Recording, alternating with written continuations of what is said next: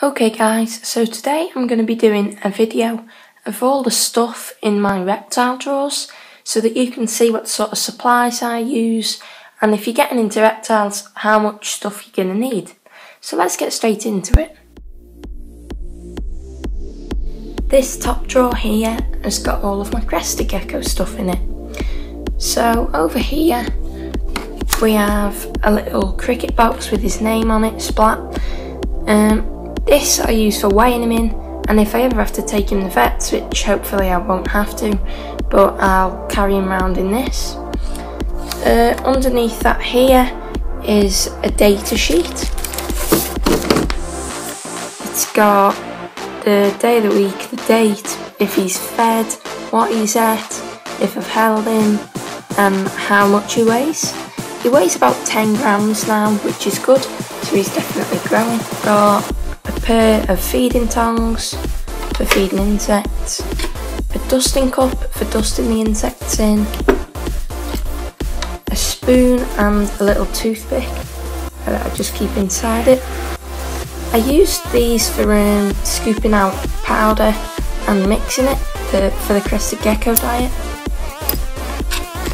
I have arcadia-reptile. This isn't a complete diet for crested geckos, but it is a very good nutritional additive. Unfortunately, my crested gecko won't eat it. He won't eat anything fruit based at the minute, which I'll discuss in a sec. But if he would eat this, I'm sure it would be great. Of course, I have Reptiles, which he also won't eat, and jelly pots. The main thing I want to discuss about Splat, just to interject, is that he won't eat anything CGD related. He's about 10 grams and all he will eat is insects, so if anybody has any tips about getting them onto CGD, then please do tell me them.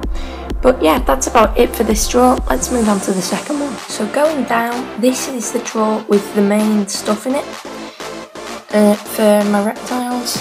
So I have a little pen with different colours that I use for filling in all the data sheets, a pair of tweezers for taking insects out of the cages, 2 tubes from the Exoterra cricket pens, Exoterra calcium with D3, I have Exoterra calcium and Exoterra multivitamins. Neither of these are opened because I got them thinking they were good, and then from further research they aren't the best, so I've not really used them yet and I don't know if I will. A little scoop spoon for taking out supplements, scales so that I won't get out, spare milk lids for putting Reptiles in and calcium in for my leopard gecko. I have Zoomed ReptiSafe. In the back here in this pot is Arcadia calcium with magnesium. I've done a review on this as well as the next supplement I'll talk about, so I'll leave the link in the description.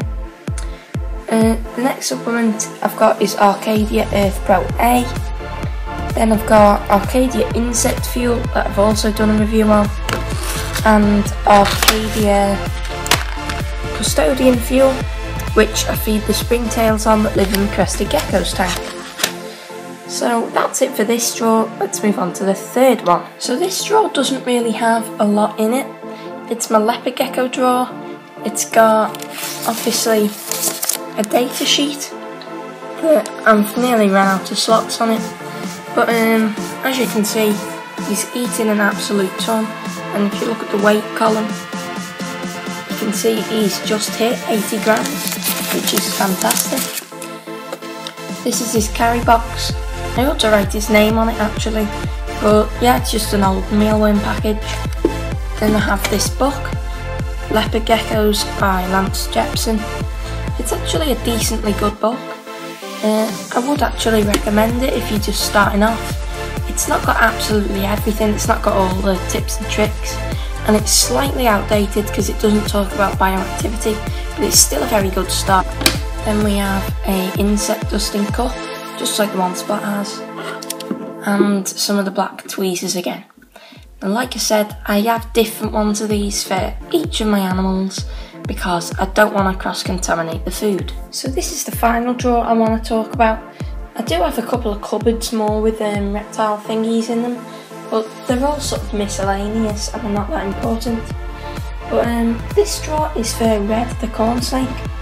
I have 2 of these little cups that I use for defrosting mice. I've got a pair of scissors to open the little white bags that the mice come in if you get them from Pets at Home.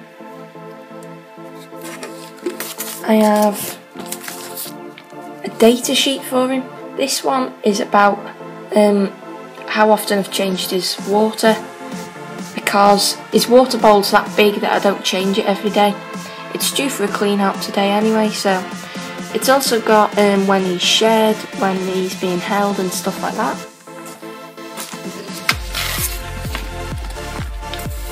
He has a second separate data sheet for feeding, because snake feeding has sort of got more variables in it than gecko feeding, so I like to have a different sheet just so that I can write more in.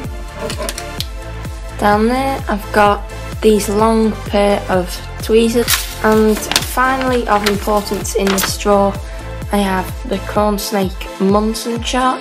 This tells you how much you want to feed them.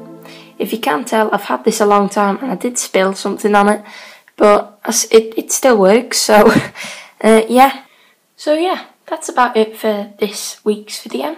I hope that you did enjoy it, and if you did, please leave a like and please subscribe.